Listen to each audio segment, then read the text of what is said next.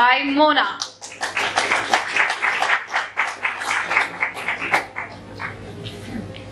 The temperature in Chennai had reached boiling point, and so was it in Srinivasan's household, where their live-in maid had quit her job, and now there was nobody to take care of their 3-year-old son, Vijay. Rama had tried to take some leave from office, but that had been declined. The doorbell rang and Rama rushed to open the door. And she was taken aback by the sight of a manly-looking woman who said, "Amma, you are looking for a maid, is it true?" Rama was shocked to realize that a eunuch stood in front of her, and she mumbled something and before closing the door she said, "You just wait here," and closed the door and rushed to her husband Ashok and said, "Ashok, there is a eunuch standing outside looking for work as a maid. What should I do?" Ashok was reading a newspaper. He looked up and said, "Give her some money and some asari and tell her to go away." Rama took some money and asari and went outside and said, "What is your name?" "Santoshi," came the soft reply. "Santoshi, I don't have any work for you, but here is a sari and some money."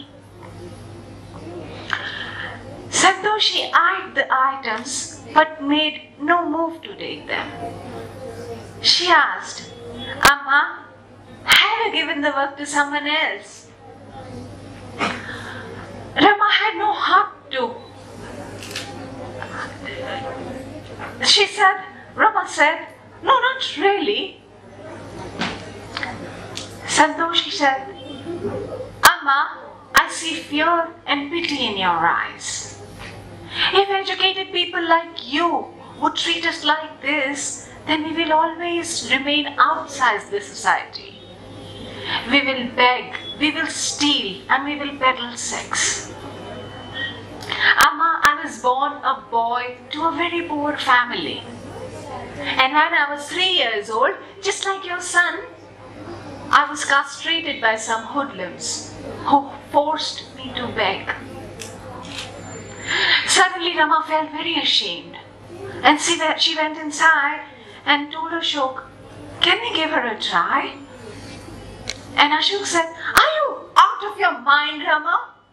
Use your head, not your heart.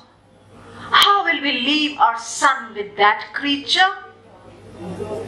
Don't call her that creature. If educated people like us would treat him like this, then are they wrong to behave badly?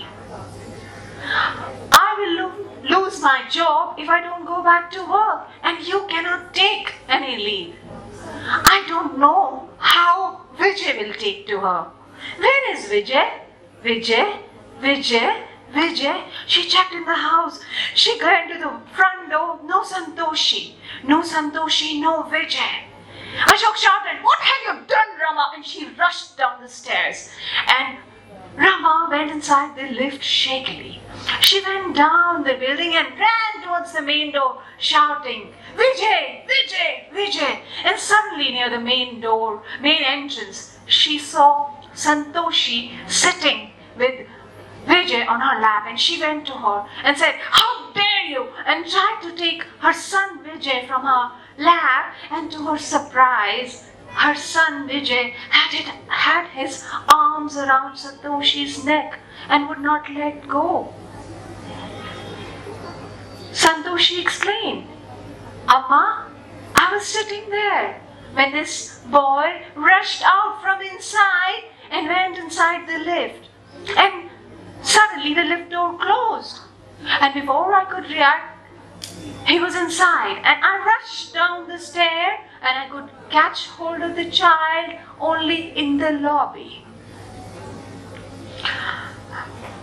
Ashok came panting and said, "Why didn't you call us? And why didn't you take the lift?"